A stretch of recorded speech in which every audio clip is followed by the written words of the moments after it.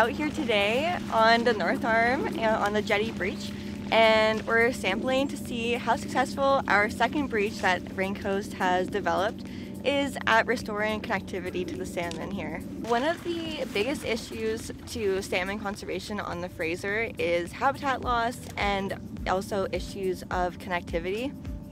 So basically that means that salmon aren't able to access all the habitat that there is still here, which is a big issue because the Fraser is an area that's really developed.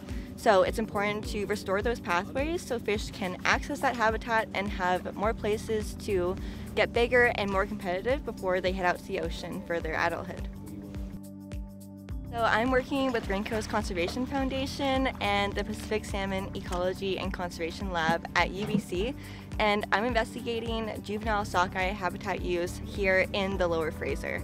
My sampling is from up towards Harrison Mills and all the way out towards the eelgrass to see different habitats and also how long sockeye of different life history strategies are using that area.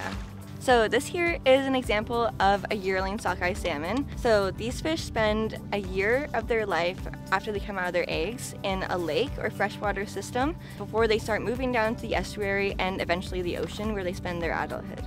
So the second life history is as a sub-yearling migrant, and so these fish are different because they come out of their eggs and then immediately move towards the estuary. So that means that they need to do their really important early development here in this habitat rather than a freshwater system like a lake.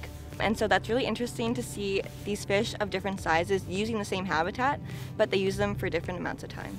Today, so far, we've caught Chinook salmon, which we've done a lot of research on, an ongoing project, and also some pink salmon, which in this year, they're starting to migrate through again, which is so exciting to see them use this new breach.